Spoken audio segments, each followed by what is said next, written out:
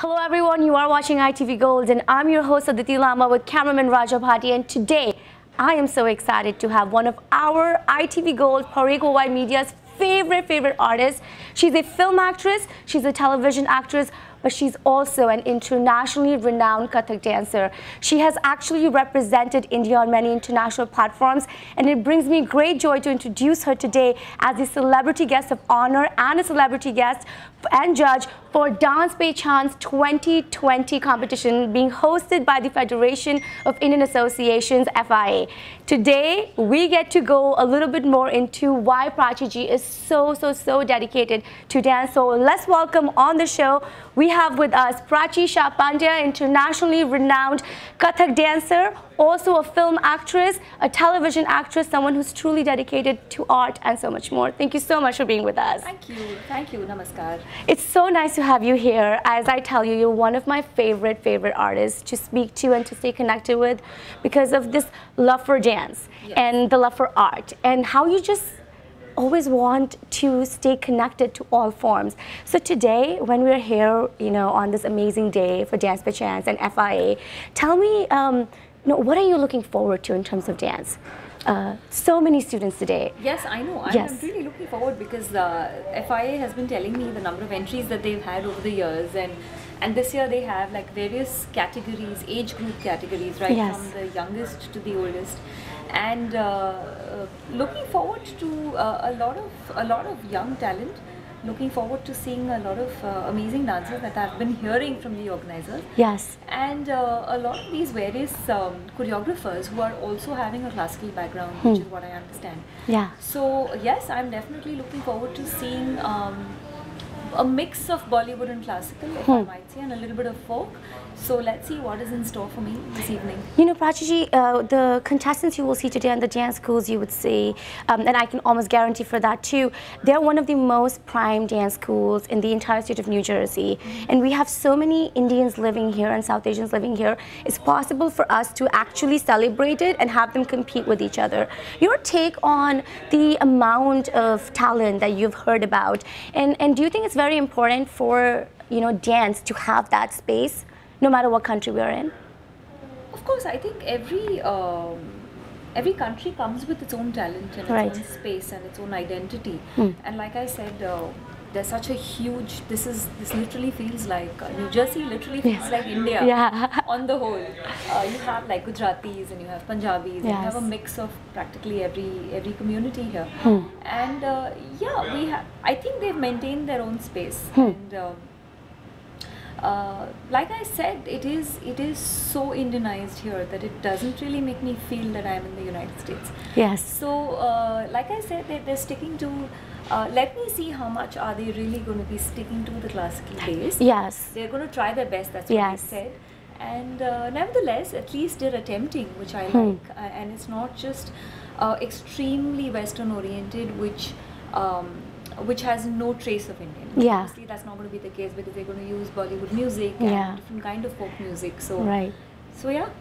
When I'm talking about your dance career and dance life, last time when we spoke about the importance of your guru and also everything that was happening around dance and how important it was for you to represent India and other places, the Guinness Book of World Records. So this year with 2020, I know the Instagram has been definitely graced by your dances. Randomly we get to see it. But what is for your agenda for dance this year? What are you looking forward to for yourself? For this year? Yes. I'm working on a new concept with a couple of co-musicians, which is going to be very different. So I'm hoping that that's going to be a different attempt for me this year. And of course, a couple of two very important festivals coming my way, which I would have loved to speak about, but once I confirm them, which are two very prestigious festivals in the country. So I'm hoping that I'll be a part of that. And a lot of work coming up. I'm doing a web series on Amazon Prime. Oh wow! Another film, Lakshmi Bomb, which releases on 22nd of May, and another film in the pipeline, which is being offered to me, which I should be filming in the month of April and March. Yeah. I would love to know whatever details. इनका mic कौन है? चक्रधार यानी जो चीज़ 3 बार repeat हो, बहुत ही खूबसूरत तोड़ा है. हर पल्ले में 15 धा है, 15 चक्कर है. इन ऑल 45 चक्कर है. 45 rounds. Tagna that tagna ta tha kit that dhadanna kit tak dhagna ka kit tagna that tagna ta tha dhagna ka that tha ta tha ta dha dhagna ka that tha ta dha ta dha dhagna ka that tha ta dha ta dha a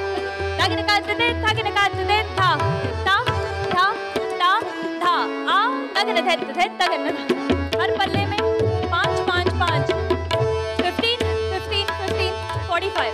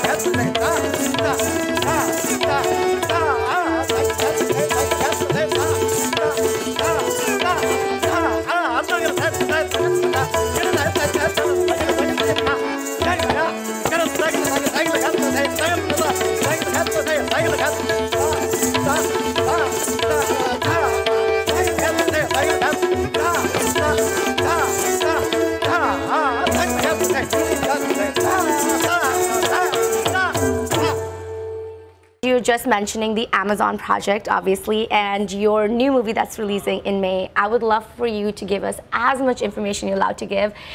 Also, we are seeing so many Indian film and television actors take on web series and sort of like go into the digital space. What kind of created that change of thought process of transferring media across everywhere? I think that's the trend these days. I mean, the web series is a trend, and because people they don't have time, so this is one way of connecting with your favorite show at your particular time. Yes. It's not like you're depending on the program being aired on a television channel, and I guess that's one of the reasons why web has taken on the way it has, and of course the content, the availability at your time. Third, the various kind of stuff that's on the platform, and for an actor, I think it's more interesting because it's a shorter term commitment. You're done in about 3 to 6 months on an average. You're not like it's not like a soap opera that goes on for like 7 years, like That's true. Yeah, that is so true. So tell us about this amazing project. It's coming on Amazon Prime, as you said. I really can't speak much. You can't much? No. Okay. Could you tell us about the movie? Yes, the movie is, I said, okay, let me tell you. So the Amazon Prime project is based on a book which is called Dongri to Dubai. Okay. That's all I can say. Okay. So you can just go and find out what the book is all about. We'll go find out. And the film is it's called Lakshmi Bomb. It's a South remake with a South director called Mr. Raghav Lawrence. Wow. And it's headed by, of course, the Akshay Kumar. And it's releasing on the 22nd of May, and I'm a part of it, a very integral part of it. So wow. So when do you guys start the promotions? Soon. We're still filming. So I'm here. I go back and I'm filming. So yeah, over the week, the last week of. You never stop working, Prachi. No. You never stop working. You go from television to movies, then you go back into dance, or dance is always there. Always there. Then there's singing. Yes.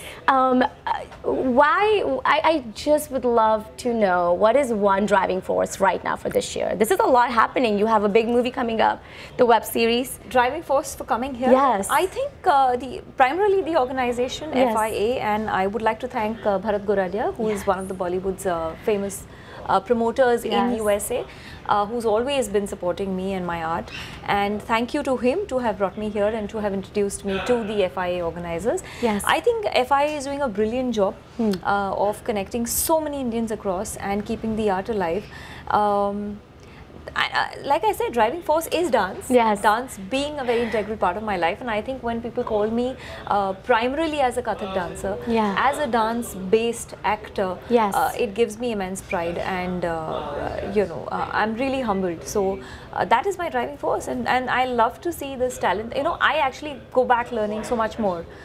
when I see so many new choreographies on stage, you know, because it's an art field where it's immense. You just get to learn so much. Yes. And some of these dance schools, Prachi, that is their life. They are running a 24/7 dance school. There are teachers, there are directors, they're all, you know, South Asian, and that is their life. Yes. Like that is, you know, their living. And to see that in New Jersey, it has always been such a strange experience for me. Yes. And I'm sure it must have been a very interesting experience for you as well to know that. Yes, of course. I'm just getting to know that. Yeah, all of them. Yes. You know, I would love to talk to you about something real quick here. It was your birthday about a month ago, and I saw some articles on it, and there was a beautiful song which featured you, your husband, Sonu Nigam. Yes. So tell me a little bit about the song, because we're definitely going to show a little bit of that here. Sure. So my husband Prachee Shah Paandya had written this song when we got married, and he had composed it, and I didn't know he planned this surprise for me. So Sonu is a really good family friend, and he's known us ever since we got married. Wow. So I think my husband decided to surprise me, and he got this the song that he had composed. He wanted to get him to sing it. Yes.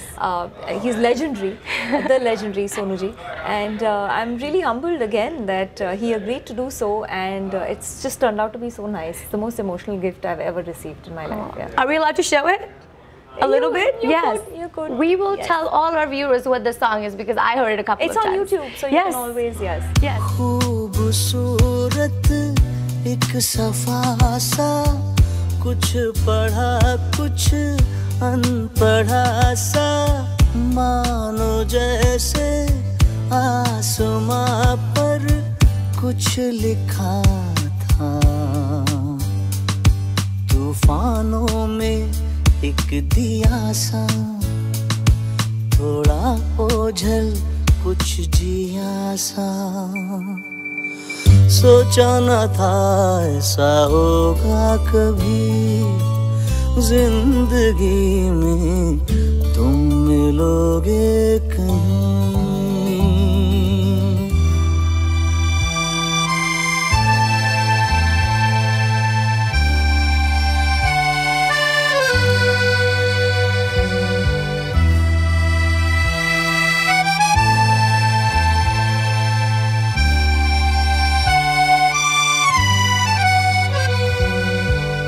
रंग सारे एक छवि में सौंधे सौंधे कुछ ज़मीं के पंख जैसे थम गए हों एक परी के सन्नाटों में बज उठे हों जैसे घुंघरू अब खुशी के सोचा न था ऐसा होगा कभी जिंदगी में तुम मिलोगे कहीं तुम मिलोगे कहीं तुम मिलोगे कहीं तुम मिलोगे कहीं Your husband is a filmmaker. He's done some incredible works as well. Are there any projects that you would like to tell us about, what we can look forward to for his work, or anything for the audience? Yes. His film Baba Black Sheep that he had written and directed is on Z5 on this platform, so it's available to watch there. And he's already just finished scripting his second one, which is a hardcore mainstream Bollywood movie. Yes. And another one that he's co-producing with T-Series is a film called, it's a remake of Chupke Chupke, the old Chupke Chupke. Yeah. So that's what's in He's store doing for a lot him. of work. Yeah. You guys are like a big family team, just making lots of content. Yes. How's your daughter doing? She's doing good. She's doing good. Yes. Is she also involved in arts of any kind? She's a gymnast and she loves to dance. Yeah. So yes, so primarily more of the Western jazz. So a lot of the young talent is going to watch you, especially all the contestants. They will go back and watch this whole coverage that we do.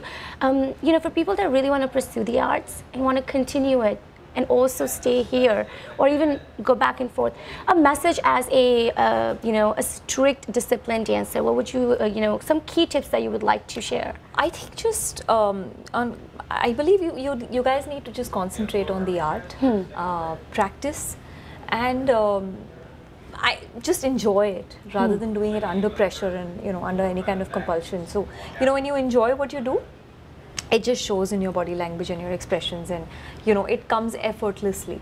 So that's all. Yeah. Complete the sentence. Kathak to me is My life. I love it. I love it. One last message for our audience, all your wonderful fans. Okay, all I'd like to say is thank you so much to have loved me for so many years, and all I expect is the same amount of love and probably much more for the forthcoming years, and your blessings, so that I kind of keep getting inspired and motivated to do more and more better work in all these respective fields that I'm in. So thank you so much once again. Namaskar. First of all, a huge round of applause for everybody who was on stage. And all the choreographers, I must say, what a brilliant job. This is one of, I mean, I've judged a lot of competitions back in India, and I think this by far made me feel, I mean, one word if I have to sum it up, I would say just brilliant. Honestly, it has kept me awake in spite of the jet lag, and how. I mean, there were two performances which I really hope they win. But it was a tough one. Trust me, it was a tough one sitting there. And thank you so much once again, FIA, to have invited me here. About myself, well, I think all that I can say is I've been blessed to be an artist. So I would like to thank my parents and my gurus who've made me capable of standing up here today on stage in front of you. As far as my Guinness World Record goes, I remember attempting it. It was a very interesting episode, I must like to share. This was after I delivered my child. My daughter is about 11 now. And this was when she was just 1.5, and I had this opportunity to attempt this record. And the first thought that comes to your mind, I think anybody's mind, when you have to do anything out of your zone of comfort, and the first thought is that no, it's not possible in such a short time, or, you know, I'm not prepared for it. I'm sure in any task that's given to us. But I think what primarily my father plays a very important role in my career and in my life. He said, you know, if you don't attempt this, I don't talk to you. And when he says something like that, he means it. And my mother's pretty used to this, because all my life I've grown up with such kind of limits given to me. And I had about 1.5 months to prepare myself for this record. And I remember when I used to practice, besides dance as a child, I used to always spin. But what you really need to do in that 1 minute, I have really worked hard. You know, when I used to practice at home, I used to do almost 100 in a minute, and when I actually attempted it, I landed up doing 93, because they made me wait for almost 6 hours before I attempted it. But that was 1.5 spins per second. Is when I realized that the kind of lung capacity you need for that is tremendous amount of hard work and core training that I went through. Then again, my gym trainer helped me, and of course my guru, who just passed away 8 months back, who was my major support system. The technique of taking a spin. So yes, I guess all I can say is nothing in this world is impossible. It goes to all of us. Never underestimate your own strength to start with. And it's been a great experience working in the film industry, in television. As I said, I am God's lucky child. I'm just simply blessed, and I thank God every second of my life for it, and my parents. Thank you so much.